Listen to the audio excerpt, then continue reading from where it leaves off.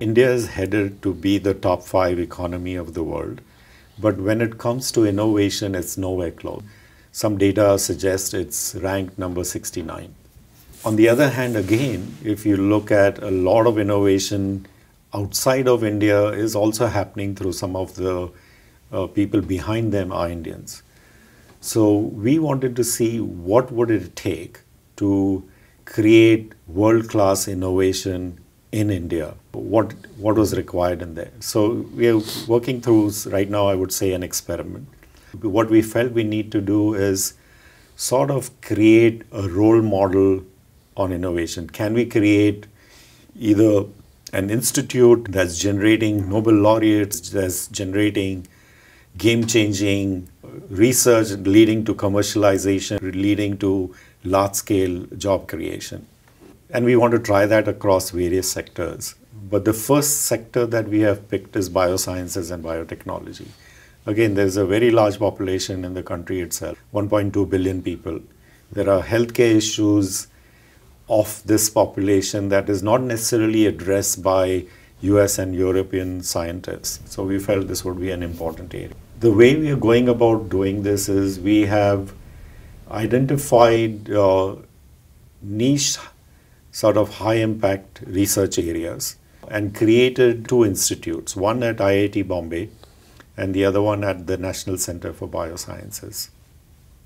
In each of these, we want to create an environment which is world-class, both in terms of the facilities is world-class compared to anything that you see around the world, and equip it with the state-of-the-art equipment.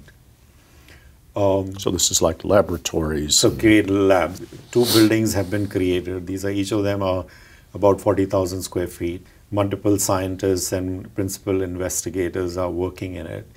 But we want to take some very specific, narrow problem and go deep. So for instance, at the National Centre for Biosciences in Bangalore, we are focusing on stem cell research for cardiac and neural diseases. We were able to recruit some leading faculty from around the world, one from Stanford, one from University of Kyoto, to come and spend significant time with our researchers. So if you look at the facility is top-notch, state-of-the-art equipment, get the expertise from around the world to then integrate with the local expertise so that there is sort of knowledge transfer and culture transfer happening. So that's an experiment. The results are not going to come in 3 years or 5 years. So this is our 10, 15-year journey. Long gestation period. That is one area on innovation.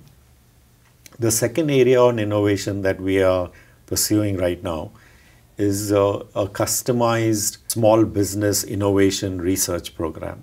This is a very successful program that has been running in US for a couple of decades, and a lot of other countries have adopted it and have become fairly successful.